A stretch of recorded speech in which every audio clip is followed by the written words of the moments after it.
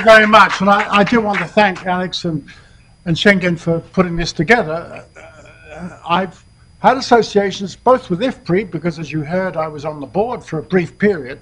It wasn't they threw me off, it's because when I became president of Rockefeller, I didn't feel I could stay on it and give them money. Well, in fact, I told them, I'll stay on it, but we won't get any money.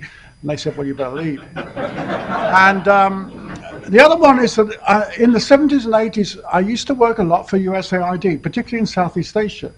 In those days, it was quite easy for Brits to work there. And I think it was partly because they thought I was expendable. And I remember in the 1980s, the late 1980s, I went to, I was called to see the director of USAID in Manila. And he said to me, look, we've got a job for you. I said, oh, really? He said, yes. He said, there's a lake south of here called Lake Buhi, and we built a dam on the lake. And the people above the dam don't like it. And so they've got the New People's Army in there to protect it, and the New People's Army are armed and on the dam, and we want you to go down there and sort it out. And there's a bulletproof car outside, and would you please go and do it? And I went down with Professor Percy Sahisi of the University of the Philippines in Los Baños, and we sorted it out. Now, I could spend the rest of the talk talking about how we did that, but I won't. You can read it in Ambio if you ever want to. I always start talks with this slide. This is the world today, the crises. And every time I put it up, I look at it and I think, the problem is that each of those crises is getting worse, and they're getting more and more interconnected. The other point is that nobody's in charge. There's no organization in charge of dealing with all those crises. So what we all do is we take on one of these crises for our own work, and we try and move out to other crises along the way. And that's what I'm going to do. I'm going to talk about food security and food insecurity. And within that, I'm going to largely focus on Africa. But what I'm going to say, I think, is globally applicable, and that may be a subject for discussion. So there are a range of threats and opportunities. The biggest, of course, is global hunger, particularly in Africa.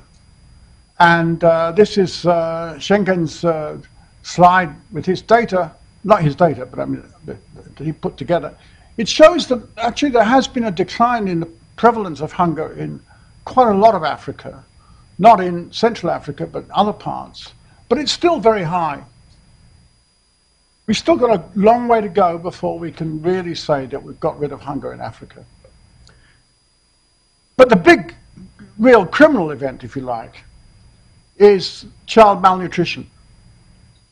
We're talking about 40% of African children under the age of 5 being malnourished and stunted, growing up stunted, stunted mentally, stunted physically. I think it's a crime. We actually know what to do, it's just that we can't get around to doing it for one reason or another. So let's take my favorite lady. She doesn't really exist. Well, she sort of exists. She's called Mrs. Namarunda. She's in Western Kenya. She is a widow. She's got an elder son who turns up for photo shoots. He lives in Nairobi and brings a little bit of money from time to time. But then she's got 4 other children. You can't quite see them all. And she's got a hectare of land in Western Kenya, highly eroded land. And with local maize varieties, local corn varieties that she can get from neighbors, she can probably get about 2 tons per hectare. But the soils are bad, along come the weeds and the pests and the drought, and she gets less than a ton per hectare. And with that, she can't feed her family. And that is true of millions and millions of small farmers in Africa. But there are ways out of this. Just to give you one example, this is another woman farmer in southern Ethiopia. She's got a modern corn hybrid. I think she got it from Pioneer. And she is growing it with the right kind of mixture of fertilizers for her land. right blend of fertilizer. And in the front there, she's getting about 3 tons per hectare with diammonium phosphate. But if she applies exactly the right amount of fertilizer for the land, which is the back lot of maize, back lot of corn on the screen, and she adds boron, because boron is deficient in that area, she can get 4, 5, 6 tons corn per hectare. I've seen the same thing in Mozambique, except they add lime instead of boron. In fact, all over Africa, you'll find farmers now who've managed to get hold of good hybrid corn seed, and they can get 3, 4, 5, 6 tons per hectare, which is the European average. I mean, I know it's a long way from Iowa's average of 11 tons, but still, if normally what you get is less than a ton, which is what normally African farmers get, just to get 4, 5, 6 tons is transformative. And so you can think of a farm now where, Mrs. Namarunda's farm, where she can buy a maize variety that will give her probably about 3 tons, and you do something about the soil fertility. She does something about soil fertility. She does something about the weeds, something about pests and diseases, something about the drought, and she gets 2 tons per hectare. And that means on half her hectare, she can feed her family. Then the other half hectare, she can grow bananas or some other kind of crop and sell it and make some money, because she needs money. She needs money to send the children to school, because it's never completely free, and she needs money to buy medicines and other health care, plus other things. Some of the activist groups think she shouldn't be doing this, that somehow it's wrong for small farmers to make money. They ought to stay picturesque and poor. I think it's one of the great things that CANIO has done, that IFPRI, is to transform the dialogue around smallholders. So, I and other people have argued that the answer is sustainable intensification. I sometimes put the title up as being, is sustainable intensification the answer? But I've said, no, the hell, it's the answer. I've said enough asking the question, but there's lots of questions to be asked about it, and Mark undoubtedly will ask some of those questions. We've got to intensify. You know, the average yields of maize, corn in Africa is only just over 1 ton per hectare, the average yield. In China, it's up to 2 or 3, and up to over 4 or 5, and so on. We have to intensify because we need more food, we need more nutritious food, and we need higher farm incomes and greater diversity of production. That's what the urban dwellers, whether they be in China or the USA or in Africa, want. They want more food, but they want more diverse food as well. But we have to produce that on the same amount of land with the same amount of water or less. So we've got to produce more with less. And that's the basis of the intensification that we have to undertake. And it has to be sustainable. That means you've got to be prudent about using insecticides and fertilizers and so on. Just to use exactly what is needed and no more. Very precise use of pesticides, if you are going to use pesticides. You've got to reduce greenhouse gas emissions. Agriculture is a huge emitter of greenhouse gases overall. You've got to restore or improve natural capital. That means soil moisture. It means natural enemies of pests. It means a whole range of biodiversity, which you've got to do at the same time. And you've got to strengthen resilience. The problem, of course, is this is a tall order. I know Norm Borlaug isn't alive anymore, and if he was in the audience, I would be rather more cautious about saying this is going to be a hell of a lot more difficult than what you achieved, because what he achieved was remarkable. But it is. It's an enormous challenge. Part of the challenge is that we've got global warming. I don't know whether there's anybody in this audience who doesn't think global warming is happening, but this is the best graph. These are global temperatures. People say, of course, last year was very hot because of El Nino. All the red bars in that diagram are El Nino bars. El Nino bars are always higher than previous ones. But El Nino bars get higher and higher every time. So last year it was particularly hot for the climate as a whole because of El Nino and because of global warming. That's what's happening. They're coming together. And we've got growth in future climates. You know, COP21, we've all agreed that we're going to try and get it down to 2 degrees in the future. That's not where we're headed. On present trends, we're about 3.5 degrees by 2050. On present trends. And if you look at the one on the right, that's the 4-degree map. And just look at Africa there, and look at those very dark areas on the map of Africa.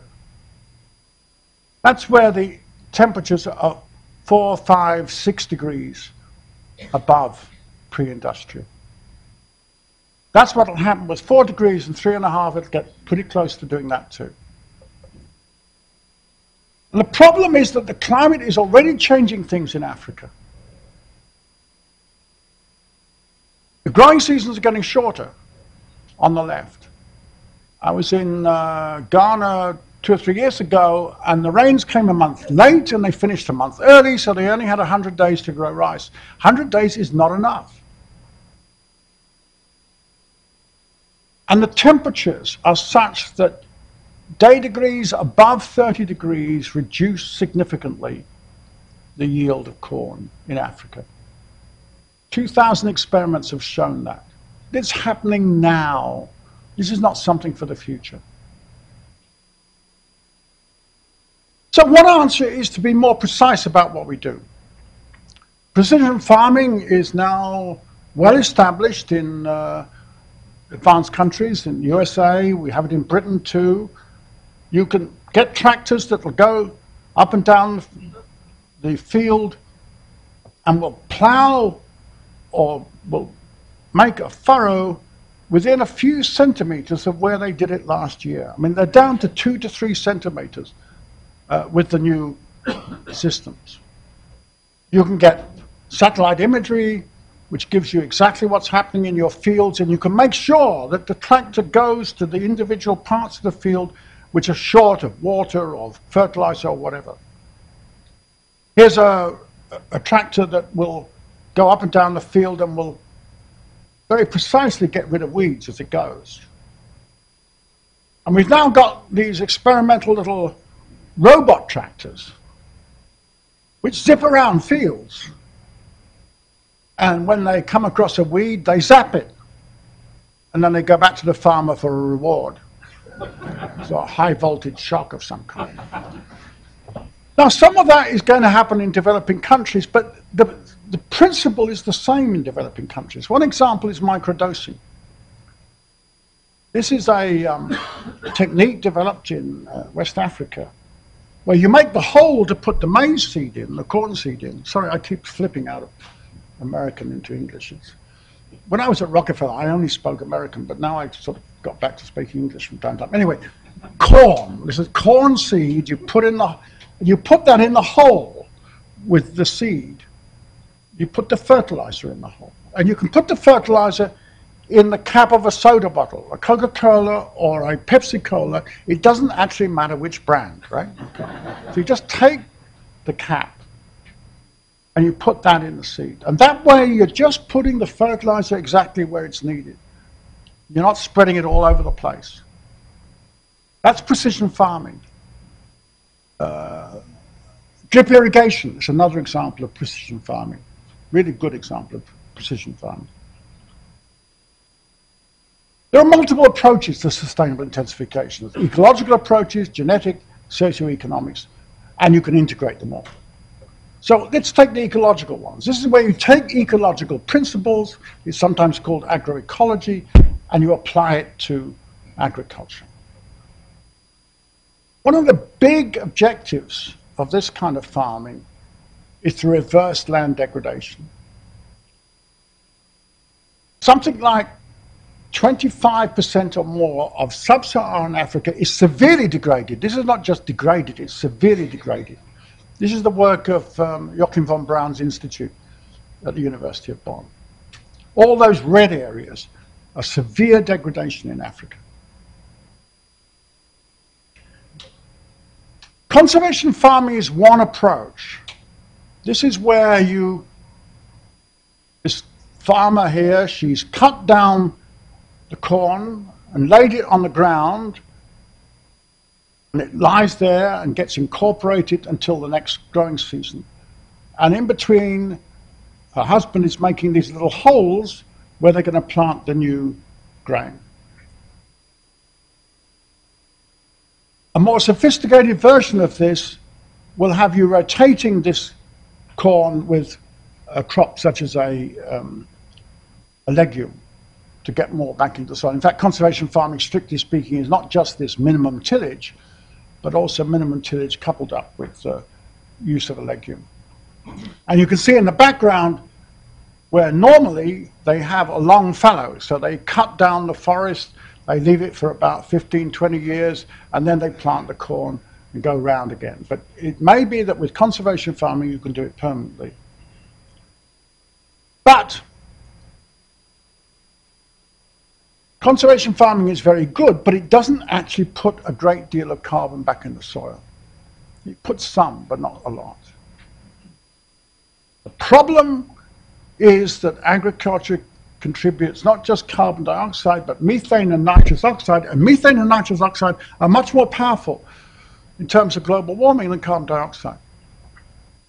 Each individual little farmer doesn't do a lot, but the farmers in the world as a whole have done an extraordinary amount, and are still doing an extraordinary amount of damage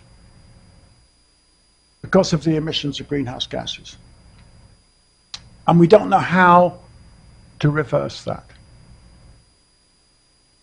The big problem is that farmers have learned and are learning how to adapt to climate change because the benefits occur relatively quickly. But to mitigate, to reduce greenhouse gas emissions, there's no incentives for farmers to do that. The only possibility is to do it through co-benefits. And one example is agroforestry. This is a classic example of agroforestry where you have these trees called phytoherbia, which shed their leaves during the wet season, which is sort of bizarre. But they shed their leaves in the wet season, and under those trees you can get about 3 tons per hectare without fertilizer, because of course they're leguminous trees, and you can get protein in the soil. And they will put about 2 to 4 tons of carbon back in the soil per hectare. And the standing crop is 10 to 20 tons. There may be other agroforestry, and the agroforestry people claim there are, that can do the same thing. But this is the only example that we've got where you can relatively quickly start to mitigate and farmers can get some return. Otherwise, farmers are not going to get the return, and so it's very difficult to see what you can do. Okay. There is then genetic intensification, where you try and bring various traits together to promote sustainable production. And a good example, of course, is the new rices for Africa. These are the crosses between the African species and the Asian species of rice that were developed at under Peter Matlin. Where is he? Forgotten you were going to be in the audience, but there you are. I put it there. And I remember that the story there is that I've forgotten his name, who was working on it. Monty Jones was working on this at the West Africa Rice Centre under Peter. And Monty Jones couldn't get this cross to work. He put the two rices, they crossed, they produced an embryo, but the embryo wouldn't grow, so you had to put it in an agar mixture in a petri dish to make the embryo grow. And he couldn't get it to work. And he came to Rockefeller and said, I can't get this to work. And so somebody said, I don't know who said it, go to China. Maybe it was me. Go to China, they'll know what to do.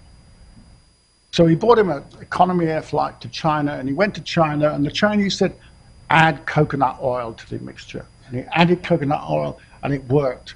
And I think this was the biggest return for the few $100 that we ever had.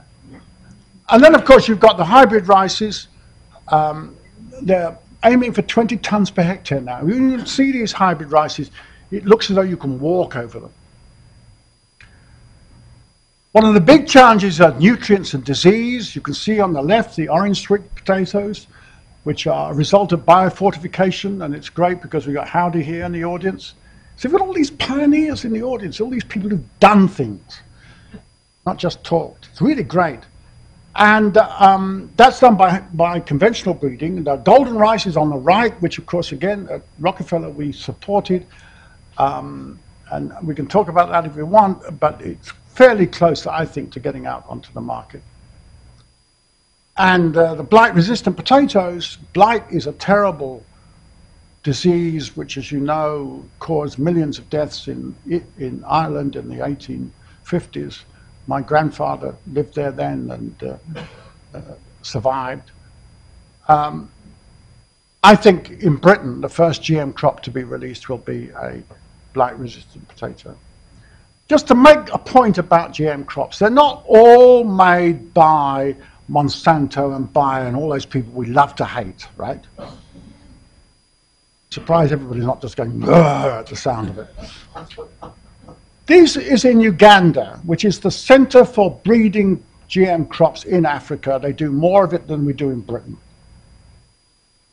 Phenomenal work. These are wilt disease that causes enormous damage to bananas. What is interesting about this is the gene comes from sweet peppers, which was provided to us by Academia Sinica. It's in field trials. The whole thing is entirely government funded. It's funded by the British government, the American government, and of course the Uganda government. But you can do it. It doesn't have to be done by all the people you love to hate. And then thirdly is socioeconomic intensification, which is the big thing, in which you try and intensify the links between farmers and value chains through farmer associations and co-ops and so on. And a lot of those linkages are facilitated by digital technology. And those of you who are interested, this book in Foreign Affairs, which you can download for free, which we produced together, Kofi Annan and Sam Dryden, the former head of agriculture, and myself. And this book makes a number of arguments. One is that digital technology stops African farmers from being so isolated. It gives them communication. Communication with each other, communication with extension workers, communication with markets. And the other argument that I've been making is that it speeds up the process of transformation. You can use digital technology to make agricultural transformation go faster. You need inputs. Top left is my grandfather, the other grandfather, not the one who went to Ireland, who came from Ireland. This one came from Kent. And he used to go around the farms selling seed and fertilizer and everything else. And the lady down on the bottom right is his descendant, not literally, but sort of, you know, in terms of what she does. She's in a little agro-dealer shop in a little village who's selling seed and fertilizer to farmers. And now there's hundreds of these, if not millions of them, in Africa. And we pioneered a lot of that at Rockefeller. We opened many of those agro-dealers long ago in that time. And then, most important are output markets. And one of the most important aspects of output markets are warehouses. On the right there is a warehouse in Uganda that's set up by 4 young men, entrepreneurs. The farmer associations, it has to be the farmer associations, provide the corn to the warehouse. It gets picked up by trucks going around the farms. It's stored in the warehouse. It's graded. It's fumigated. It's cleaned up. And it's still owned by the farmers. The farmers can ask for it back, or they can sell it whenever they like. And when I was there, the World Food Programme came along and bought 500 tons. And it was the representatives of the farmer associations who negotiated that. And then when they take the grain out, they pay the fees for storing in the warehouse. It's a very transparent, very equitable way of doing it. And of course, once you've got it into a warehouse and it's going on to market, then you're into value chains. And it's value chains that are really the most exciting thing these days to be working on. Lots of areas of research available to academics and available to people in companies. I mean, I know a lot of people in the big companies who are doing value chain research. I don't want to talk about a lot of it, but just very briefly, this is Usman's graph. He didn't know I was going to cannibalize your talk the other day. A very good example, I think, of what is a modern value chain based on a traditional crop, based on millet, which you can get processing, you can have traditional meals, you can put them together into meals on shelves. That's beginning to happen in Africa.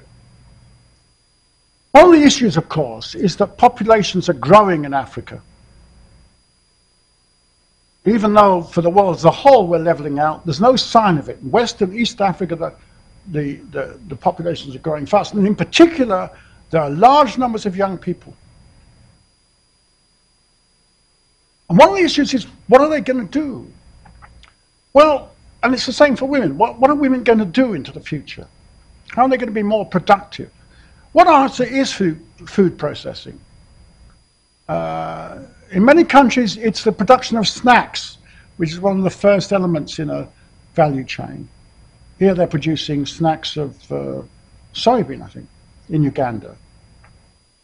And then young people want to do things. This is remarkable. In Uganda, there's some young guys there who got a little factory that makes cob shellers. And they sell these cob shellers, but they will also lease them out. And of course, they all break down, so they need repair. So there's lots of jobs available for young people.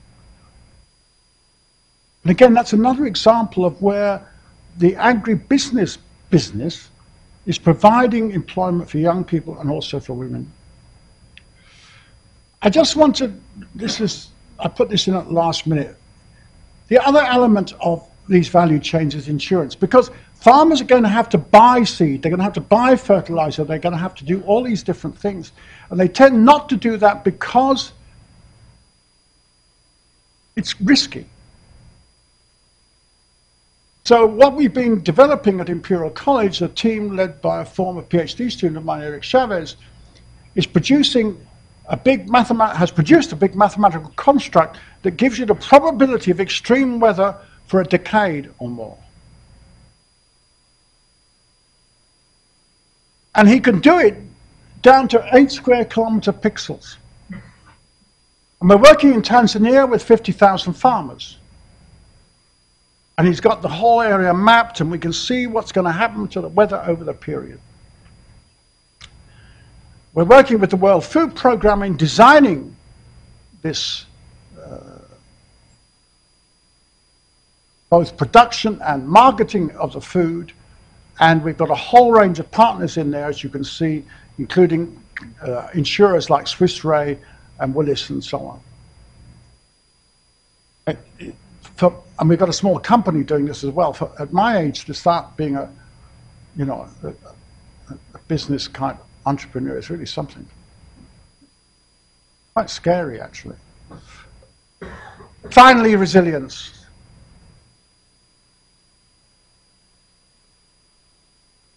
Just one example of resilience. This is a farmer in the Sundarbans of India, a woman farmer. She's got rice, and she grows root crops, and if the rice fails, she's got the root crops to sell. She's also got a husband, and on the left there, he's raising fish fry with his son, and he sells those. And he's also got, as you can see on the right there, he's got a little tricycle taxi type thing. So he goes around the village, and he'll take you on his taxi if you like, or he'll take a bag of something or anything else. There's another form of income. Typical of good modern livelihoods, a range of incomes. And when I left, I looked up and there was a solar panel. And you know, one of the things about going to villages is you need to ask sort of damn fool questions. You mustn't be afraid of answering a damn fool question. It's difficult for economists, but for people like me, it's quite easy to ask a damn fool question. And so I looked up there, I saw the solar panel, and I said to the farmer, oh, is that a solar panel? I said, yes. He said, what's that for? He looked at me and he said, electricity. No, he didn't say electricity dummy, but you could tell that that's what he was going to say, electricity. I said, oh, I said, and why do you want electricity? He said, make light bulbs work, he said. You know, he was getting pretty cross at this point. And then I said, why do you want light bulbs to work? He said, because the children do their homework. The children in that village are probably going to do better at school, going to get a job at the end in some little business in some little town nearby. And when the next cyclone comes, and it did, not long after I was there, the next cyclone comes, they've got something to survive on. And that's resilience. Makes the point that one of the fundamentals of resilience is diversity. I've got a lot of questions. I mean, Mark can answer them all, but I thought I'd put them up there. These are the big questions. How do you evaluate sustainable intensification? How do you evaluate it? Well, most of these sustainable intensification ideas and projects are pushed by people who are absolutely committed to it. And we need proper, clear evaluation. And then the question is, how do you upscale these? How do you put these onto a big scale? Everybody's got their own pet project. Every NGO's got their own pet project. All over Africa, thousands, millions of farmers all doing something that's really quite exciting, but it's only them on their farm in their bit of land. How do you make that? And then, you know, these are the kind of questions for IFPRI, not for me. What are the appropriate political, economic, and social contexts for success? Thank you. This is the final slide. If you go on our website, which is called agforimpact.org, you can get all of this stuff downloaded for free. And there is, that diagram is a data log of 80 successful, in quotes, sustainable intensification projects, which you can look at. Thank you very much.